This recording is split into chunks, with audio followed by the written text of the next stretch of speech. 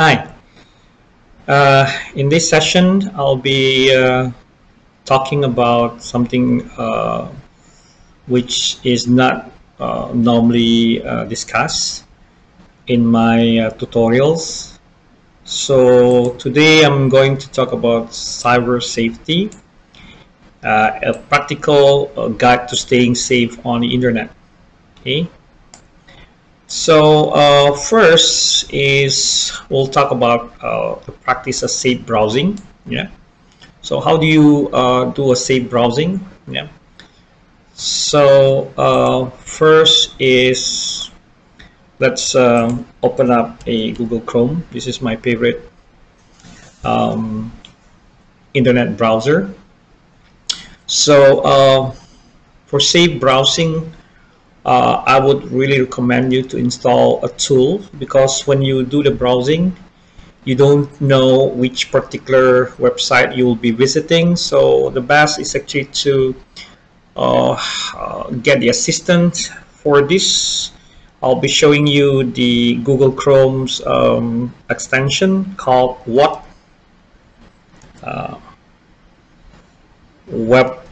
of Trust. Yeah, so you just type Web of Trust, you will see this one.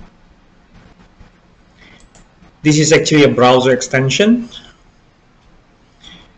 for website reputation ratings. Yeah, all you need to do is install. I've already installed it.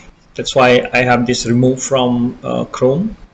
So here is the Web of Trust. Yeah. All right, so reputation now for this Google Chrome is 4.7, yeah, based on the chrome.google.com. Yeah. So the good thing is that by using this WOT or Web of Trust, this is one of my favorites tool or extension for Chrome. Yeah. Yeah, you can of course install it on, let's say, your favorite browsers like Mozilla Firefox, Opera, and others, including Safari. Yeah, Apple Safari. So let me demonstrate to you how to actually use this one. So let's say just go to Google, and let's say I'm going to visit a particular website. Let's say most IT people like to visit this website, or perhaps just type, let's say, keygen or keygen. Normally, we as the IT people, we normally like to have free software or even like a crack software. Then when you type the keygen, yeah, Google will show you several results. We have like 52,400. All right, 52,400,000 result, not 52,000. Yeah, and yeah, notice that on the right side of this, you can see this reputation. Yeah, and for websites which has bad reputation or low reputation, yeah, let me just check. Let's say crack with the keygen crack, see if we can get different reputation. Yeah, and we just type crack, mostly green. Here we got one. So for example, here it actually shows me that the security of this website is very bad. This is not this website is not safe. It has a reputation of 1.4. You can even click to view full scorecards. This is actually based on the user's report, or report from the users.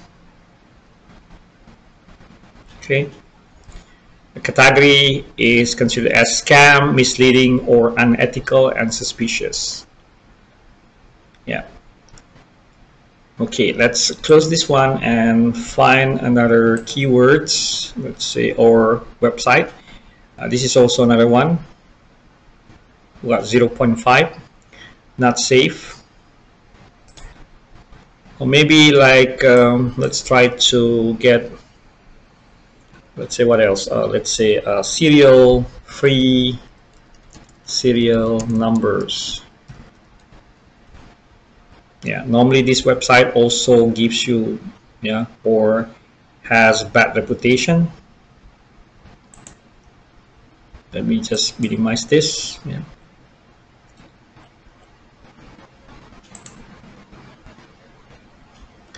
So basically, if you found the website which has this red or bad reputation, yeah, you should not actually visit the website because it might contains viruses or some other things. Yeah. Let me see what I can actually get. Let's say let's try to get this Microsoft Office product key. Yeah. So here there's no reputation yet. Of course, you can actually report this. For example, if it is not good, you can go to the full scorecards and you can report as the user. Yeah, you can rate this website. For example, like okay, bad. Yeah, next. You can put like a security concern like malware, maybe phishing, yeah, or potential unwanted programs. You can just click next. You can also choose tags to describe this. Let's say suspicious or even misleading. Can contain like I'm not sure on this one, so skip. And when you search again, let's just close it. When you refresh, you might get the correct information, or maybe it was not safe yet. I'm not sure. Yeah, so anyway, yeah, so we got this newest, yeah, virus. Try again. Let's say 1x virus, phishing, potential unwanted program, suspicious, misleading. Skip. I need to log on, in fact, and sign up to write a review. Okay, so again, if you found this kind of website that has the red, circle there, yeah, it also shows that this is not appropriate for children. Security is not safe. Reputation 0.5. Okay. All right, then you can also use the tool called Netcraft. This is actually the extension. Same thing, you can actually search for, let's say, Netcraft extension. Yeah. So this is for the internet security and data mining. And you can click on this one and to see. So let's say if you go to a specific website, like let's say Google, and search for, let's say, keygen crack software. So let's say you go to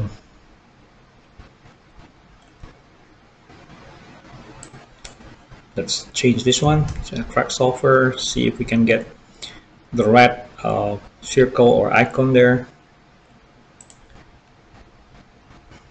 I haven't seen any. Keep on searching. I'm sure you can find one. So anyway,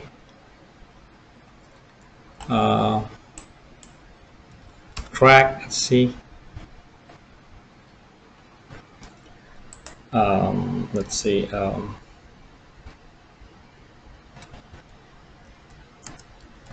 2019, for example. Let's see if we can get something. Oh, okay. We don't get anything yet. So let's say you wanted to visit this website. So there's no rating yet. You just click on this one. And Since there's no rating yet, we don't know. So after you have visited this website or click the website, you can just click on the Netcraft extension. Yeah, you can see the rating here. Risk rating is 1. So you can even submit, yeah, for example, add a reason or something like that. Yeah, you can even put like a report malicious link. Yeah, so for example, I can put like, okay, my name. Yeah, you can report for malicious URL.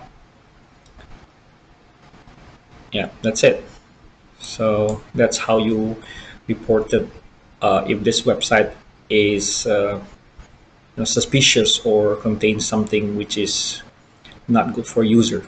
Okay, so let me minimize this. Then you can also do the second one. So the first one is the practice of safe browsing. Yeah, do not just go to a particular website, especially if you're using WAT, which allows you to see whether the website is good or bad. And the second one is make sure your internet connection is secure. You can even use like a VPN connection. Let me show you something on this. So let's say I will go to a website called WhatsMyIP.org. And this website will actually show me my real IP. This is my real IP. Okay. And if I go to IP location, yeah, I can put this and see my actual location, which is in Korea. Okay, I'm now in Daegu, which is correct. Yeah. So now let's go back. So remember that my IP is 119. Okay, so I'll be using my Zug VPN, and I will make myself look like, cancel this and then select. I can select that. Yeah, I can make myself coming from, as if I'm coming from Tokyo. So what I need to do is I select connect. In fact, I've already discussed about the use of VPN, yeah, in my other videos. Okay, so once you're connected, you can actually refresh this and see what is my IP address. See, my original IP address is 119. Yeah, 119, right? So now is 167. Let me just copy this and go to the IP location and punch the IP and select location. And notice that now my location is Japan. Wow. Okay, so if you have like let's say a tool called, let's say, Wireshark, you can actually see if your connection is fully encrypted. Yeah. Although you can also see that this website is also secure, yeah, by looking at the HTTPS. Yeah, I mean by looking at this, yeah, the link HTTPS. Yeah, you can actually confirm this by, let me launch my Wireshark and let me try to look at my traffic. So I'm running this one, so let me just remind me later and then select internet. So notice that we got a protocol ESP, as you can see here, TLS, yeah, and my Zug is still running. Yeah, yeah. So we have TLS version 2. Yeah, so let me just go to the website. WhatsMyIP, and let me stop this for a while and let us analyze. So first is we got ESP, which is actually I believe this one was actually set by the or generated because of the use of our VPN. Okay, and for the HTTPS, what you can see is that it's actually running TLS. Let's see. Yeah, here we are actually running TLS, yeah, to connect to the website. Okay. Okay, right? And you can see the sync ACK. I can just right click and select follow TCP stream, and you can even see, yeah, it's actually connected to, you know, some website like DigiCert and so on. Okay, so that's how you confirm whether our connection is encrypted or not. And you can also see all of my connections, all of my traffic. I mean, yeah, the traffic that I'm using is actually encrypted using ESP or encapsulated security payload. Okay, let me close this and quick without savings. Okay, so very useful, yeah, the use of secure VPN connection. It allows you to somehow hide your actual geographic location, the IP address, and so on. And then the next one is be careful what you download, yeah, especially if you go to, you know, some website which you don't really know, or you don't really familiar with, yeah. So for example, here I'll be showing you how to check a suspicious file that you have downloaded. So I'll be using this virtual machine, yeah, running Windows XP. So log on.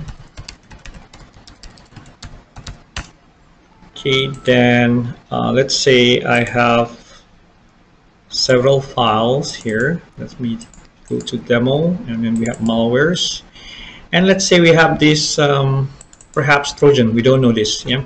So let's say I would think that I have downloaded these files, then I would think that these two files are Trojans or even like backdoor.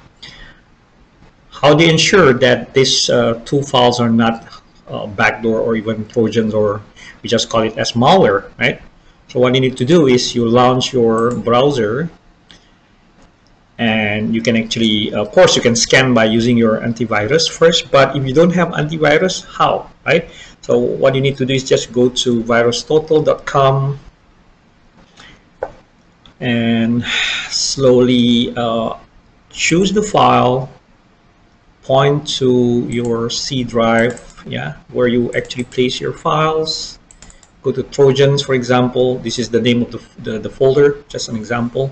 So I'll just try to select keygen. I'm not sure whether keygen is a Trojan or backdoor or even contains malware. Click open, and notice that the engine will actually run, and we have about 68 antiviruses or endpoint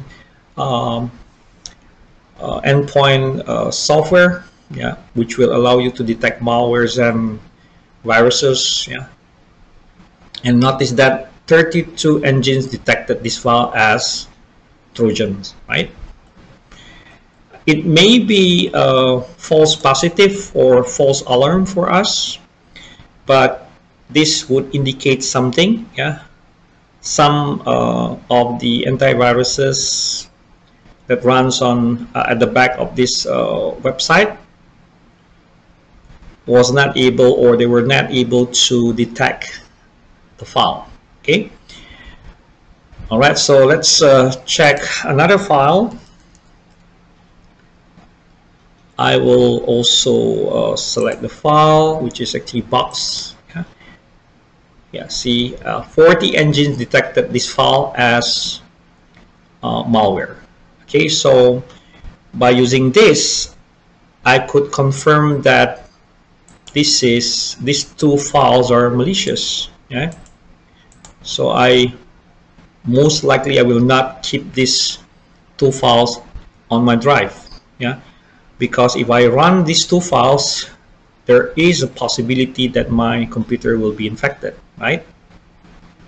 So that's how you do detection. Of course, if you have like antivirus, yeah, you can just copy this, for example, and put it into your, let's say,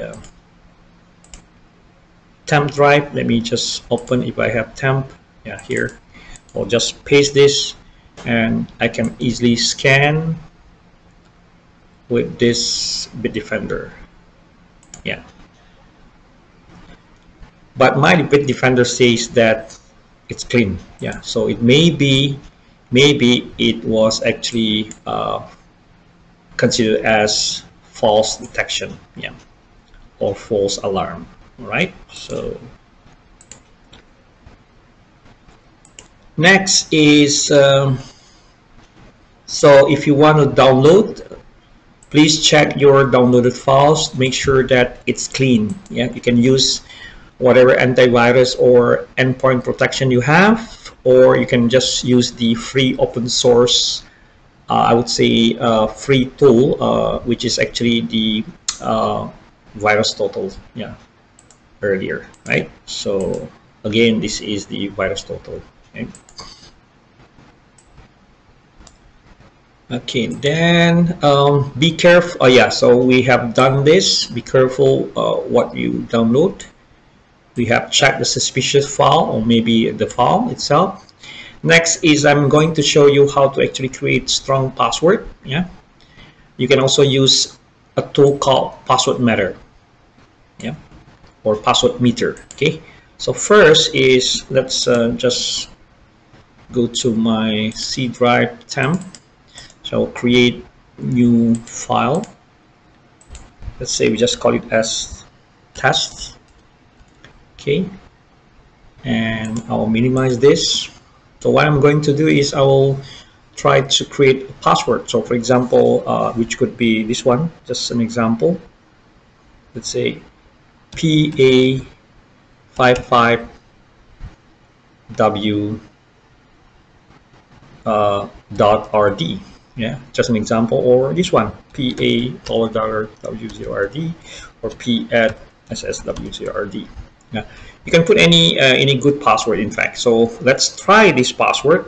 So let's say you have a Google account like Gmail. Yeah, you can have something like PA$W0RD underscore Gmail. You can put something like underscore or hash, yeah, something like that, just to make it unique. Or Facebook, for example, you can also use the same thing. Yeah, PA$W0RD. Let's say Facebook. Let's say with the other symbol. Yeah,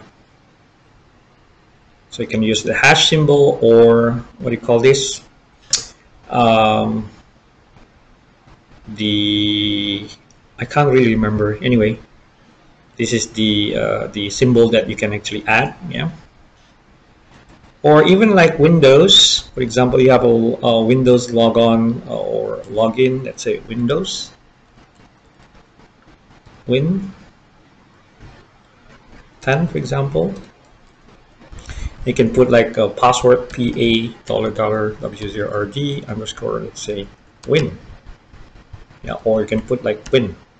Yeah, something like that. Okay, so let's try. Let me save this. Let's try to verify with the password meter. Okay, so this is the password meter. Let's copy this. So for example, here I'll use this password. Maybe we start with 1 first and paste. 78% only. Okay, so we got a score because the minimum requirements is minimum 8 characters in length, contains 3/4 of the following items, include uppercase letters, lowercase letters, numbers, and symbols, right? So let's try another one, this one. So we put score 78%, and you can copy this and go to this one, 82%.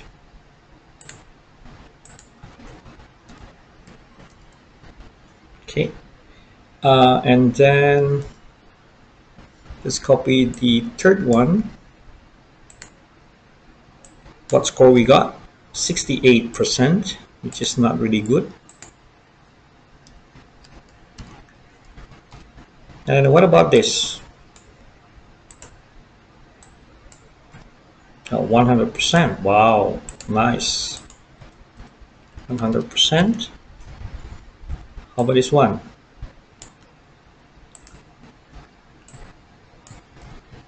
Also 100%. And how about this one?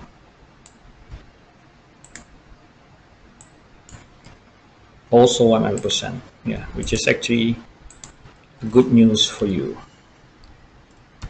So this is how you use the password meter. So the link is this one, www password meter. So let me just put here in my notes. Yeah, so this is the password meter. So the purpose of the password meter here is actually to test how strong is your password. So you can actually look at the minimum requirements, and you can see how they actually score your password. Yeah, we got this one, like letters, symbols, and so on and so forth. Okay. All right, so another way of testing this is to visit a particular website, like for example, hashkiller.co.uk or .co.uk. You can use this, let's say, hash a password, and then copy, let's say, this password, just an example.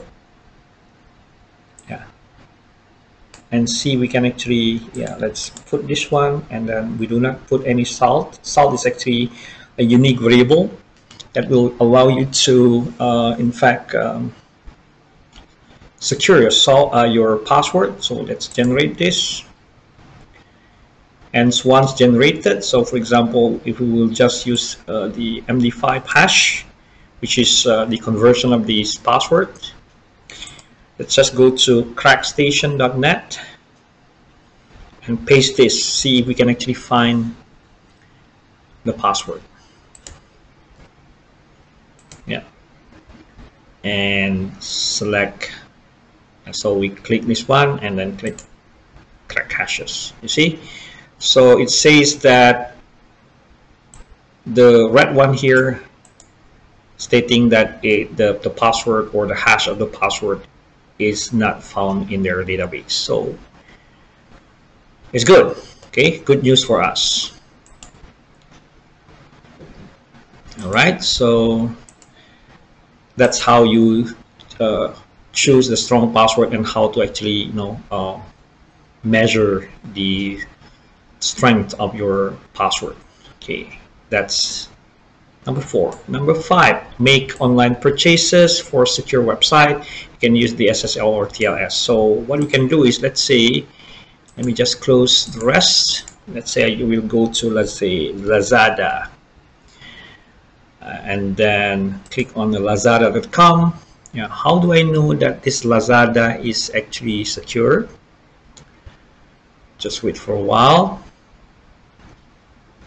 Now, notice that here it says that connection to this website is not secure, right? You should not enter any sensitive info in this site. Yeah. So let's go to different website. Let's say I want to book a ticket. Let's say Traveloka. And notice that Traveloka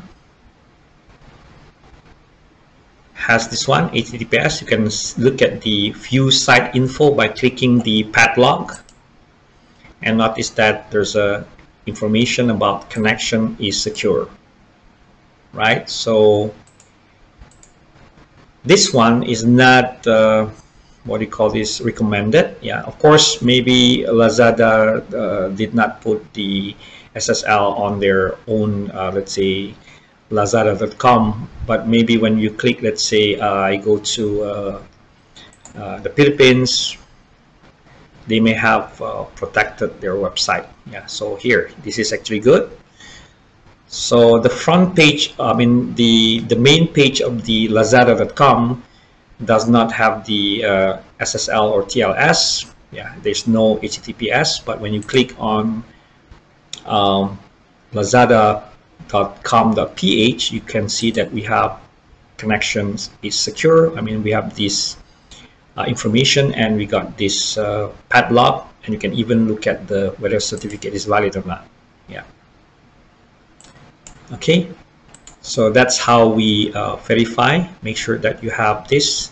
Make sure that you have the HTTPS. Okay, and make sure that you have this padlock and show the connection is secure, right? Of course, you can actually test this by running the, let's say, Wireshark, as I have already shown you earlier. Okay. Now, the last part here is the keep your antivirus up to date. So in this example, I'll be showing my antivirus. So I'm actually running this Bitdefender Total Security, but I have disabled web attack for the meantime, so I can enable this, and then notice that it says that you are safe, and you can look at my protection. Like, I've turned on my antivirus, yeah, and I have the firewall, I have the anti-spam, vulnerability scan, online threat prevention, advanced threat defense, safe files, and ransomware remediation. Okay, so I can just go to my dashboard, and let me see, we can actually yeah, let me see, let's go to the settings. Yes, select updates. Yeah, so I have already set to ensure that update is automatically what do you call this, allows the connection to the internet and download whatever updates required. Okay, so update here is 1 hour, every 1 hour, and also silent update, so it will not disturb you. And the other thing that I want to show you is this one. I've already shown you how to use the Web of Trust, Netcraft. Now I want to show you the Adblock. So this is Adblock. So let's say you go to Google. Let's say you go to a particular website. Let's say thetick.com. Click on this one. Some website has or have you know, a lot of ads or advertisement, right? So here I have installed the ad blocker, Adblock Plus, or and also I have added or installed Adblock. This is just an example of a tool that you can actually install to provide you with the ad-free browsing experience. Okay, so as you can see that my ad blocker has successfully blocked 14 in this page and total of 35,647 ads. Yeah, I've already installed also the Adblock Plus. Yeah, so you can in fact install both Adblock Plus or even like Adblock. Okay, so it's very easy to install. You can just go to, let's say, Google and search for Adblock for, let's say, Chrome. So this is where you can install. Yeah, select and then select install. So I have installed this. That's why I have removed from Chrome. If you haven't installed the add-on, you'll be asked to actually install on your Google Chrome as the extension, right? And let me see. So we got Netcraft. Okay. how about this LastPass? Yeah, I've also shown you WhatsMyIP earlier, so let's see LastPass. So I use LastPass. Yeah. So for example, let's say go to let's say Google. Yeah. I normally use this LastPass. This is my LastPass. Yeah. To actually store a lot of information, like for example, the most common, the most frequent website that I have visited, or I can actually put anything here. I can add. So whenever you go to a specific website that requires you to enter username and password, yeah, by default, yeah, it will actually allow me to enter my username and password without having to memorize the password. So let's say my Facebook, or maybe not Facebook, let's say my LinkedIn. Yeah. And let me just log out from here.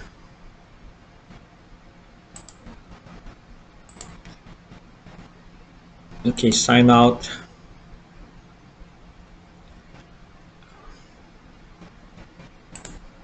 Yeah. And select, yeah, so this one. So when I click the sign in, you see that everything is there by default. Is automatically, everything is automatically I would say filled in. Yeah. So you see that my username and my password is already there. So I don't really have to, I would say that I don't even need to remember or memorize my password, right? You just click sign in, it will automatically sign in. If you change the password, if you even change the password, LastPass will actually remind you on whether you want to update the vault or the the LastPass storage, or the vault. They call it a vault, which is actually stores the information about our username and password. If you select yes, then it will automatically update for you. Yeah, so very convenient. Yeah. Other than LastPass, I would also recommend something called let's say Dashlane. Yeah, Dashlane. It's not Dashline. Yeah. Yeah. Or you can also use, yeah, this is Dashlane, which also has the same function as the LastPass, but my favorite is LastPass. Or you can also get something called password boss. Yeah, this is for the password manager, which also allows you to store your, to securely store your username and password. Yeah. Or if you want to have a free tool, you can actually use the Keep Pass, if I'm not mistaken. Keep Pass, yeah, which can be installed on your KeePass, not KeepPass, KeePass, which is a password manager or password safe. Yeah, it is free and can be installed on your Windows. Yeah, Password Boss, Dashlane, LastPass, yeah, KeePass. All of these are the examples of password safe or password vault that will allows you to store every password, what do you call this, every sensitive information, especially your username and password, in their safe vault. Okay, and you can of course download it for free and do the testing within, let's say, 7 to 14 days. Yeah, the maximum is 30 days. All right, so that's about the cyber safety, a practical guide to staying safe on the internet. Okay, so I I'm providing this to allow general users to safely browse the internet, yeah, and secure their private information. All right, hopefully you can learn from this particular tutorial, and I hope that this tutorial will help you on staying safe when you're browsing or when you're exploring the internet, right?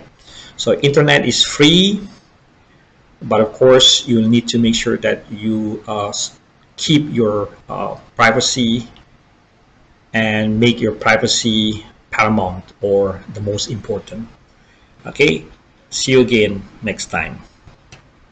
Thank you for watching the video.